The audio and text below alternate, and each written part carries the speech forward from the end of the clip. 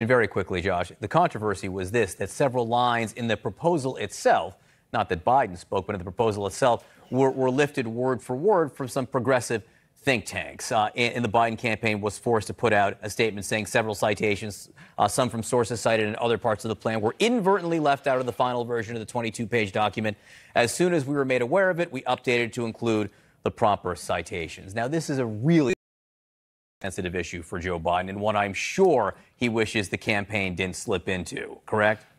Yes, because it, of course, calls to mind the 1987 plagiarism scandal where Biden plagiarized a speech from a British politician that ended up driving him out of the race about a week later.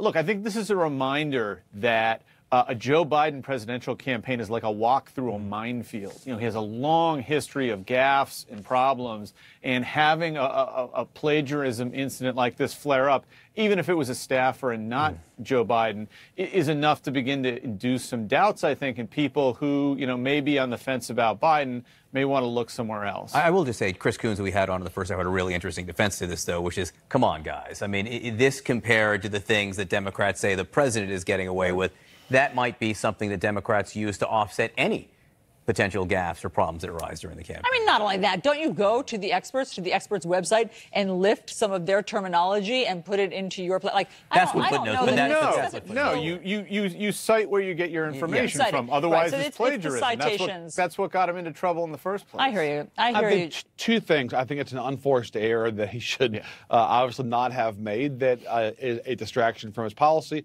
And secondly, I think that most Democratic primary voters aren't going to even be aware of it.